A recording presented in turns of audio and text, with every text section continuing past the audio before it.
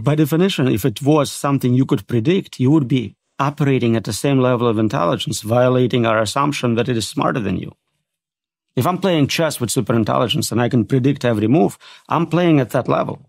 It's kind of like my French Bulldog trying to predict exactly what I'm thinking and what I'm going to do. That's a good cognitive gap. And it's not just he can predict you going to work, you coming back, but he cannot understand why you're doing a podcast. That is something completely outside of his model of the world. Yeah, he doesn't even know that I go to work. He just sees that I leave the house and doesn't know where I go. Buy food for him. What's the most persuasive argument against your own perspective here? That we will not have unemployment due to advanced technology?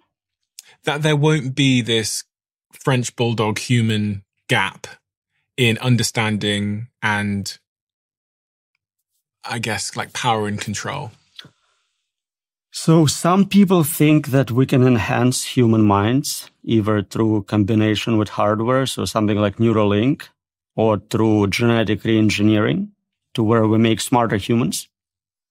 Yeah. It may